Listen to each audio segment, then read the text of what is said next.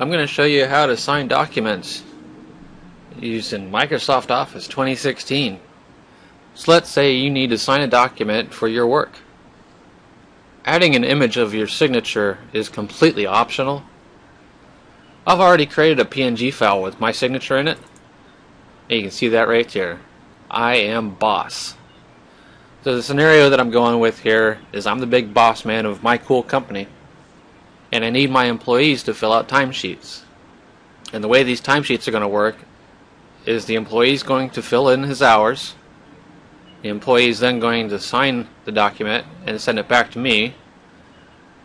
And then I'm going to sign it too as the boss after I approve his hours. So the first step is going to be set up the document. I've already got this timesheet signatures file set up here. We've got fields for your company name, employee name. We're doing a monthly hour thing here, so we'll put the month there. And then we got a line for the employee signature and then a line for the supervisor's signature. So let's just fill in some information here. My cool company, and I type horribly. Employee's name, and for the month. Now we need to add signature lines. In Excel 2016, you want to go to the Insert tab. Up in the ribbon, look for text, and then signature line, Microsoft Office signature line. So this is the signature line for the employee, so I'll put his name. We'll put his email address there. And we'll go ahead and allow them to add comments in the sign dialog. Alright, let's make this row a little taller, just so it looks nicer. Alright, now we also want to add a signature line for the boss. It's pretty much the same thing. And let's give ourselves a title. Alright, we'll make that one taller just so the document doesn't look nasty. Alright, so our document is pretty much ready to send off to our employee. I'm going to save this as a different file name. And what I'm going to do is, instead of signatures in the file name, we'll put Freddie's name. Okay, now we're going to email the timesheet to Freddie and wait for him to send it back. So once the employee has the timesheet, all they need to do is fill in their hours for each day and sign it.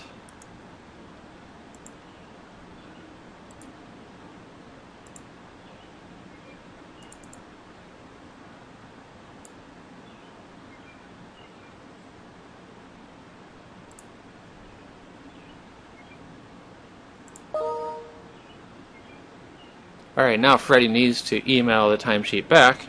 Before you do that, it's not a bad idea to rename the file. We'll just add signed to the end of the file name. And Freddie will email it back to the big boss man. Okay, so we got our timesheet back from Freddie. Let's open that up. Okay, so I look over Freddie's hours. His hours look good. All we need to do is sign it. Let's just right click the signature, click sign. You need a digital ID. Just click on OK. And in this case, it's going to open in Microsoft Edge browser, and that's a problem. I've used Komodo in the past for signatures without a problem, so that's what we'll do here. And the free email certificate from Komodo should be fine. And as you can see, since we're in Microsoft Edge, this browser cannot use any of the key generation mechanisms, so we'll have to use a different browser. So copy that URL, and we'll open Firefox because I know this is going to work in Firefox. Paste the URL from Edge, and we need to fill in our details to get our key. And we do not want to opt into the newsletter. Revocation password, you'll want to put that in just in case you need to revoke your certificate for any reason. Accept the terms and click next. Now we just need to wait for our email to arrive with our certificate. Alright, we've got our email with our certificate link. So just click the link.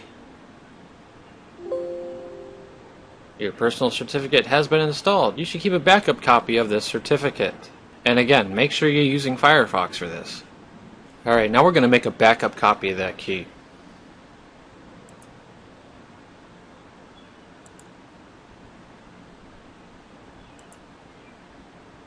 Just go into Options, and you want to go to Advanced, then the Certificates tab, and View Certificates. And once you've got the Certificate Manager open, go to Your Certificates, click on your certificate that you just got from Komodo, then click Backup All. And I'm going to save this in my documents in a folder that I've already made called My Certs.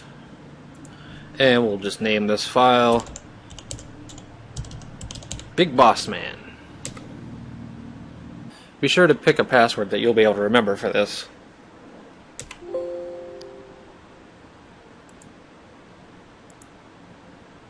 And the reason that we've made this backup is because we need to install it in order for Microsoft Office to be able to use it. So navigate to where you saved your file and just double click on it. Just follow the steps in the wizard, put in your password,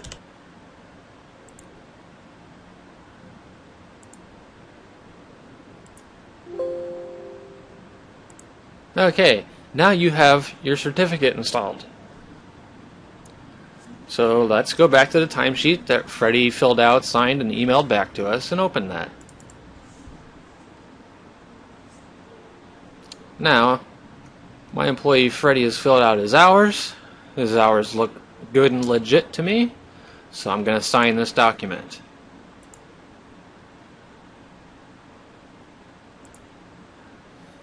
If you want to include your signature in the file, you'll need to insert that picture. So I'll just open my signature file here, and we'll sign it.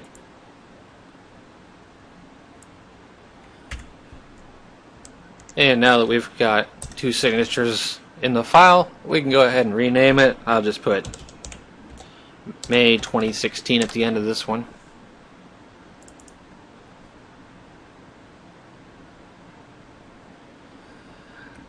And you can see we've still got the file with two signatures.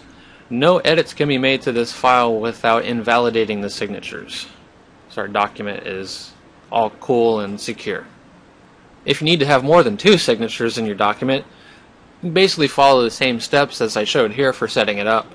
Just keep in mind that the person who creates the file should be the last one to sign the file.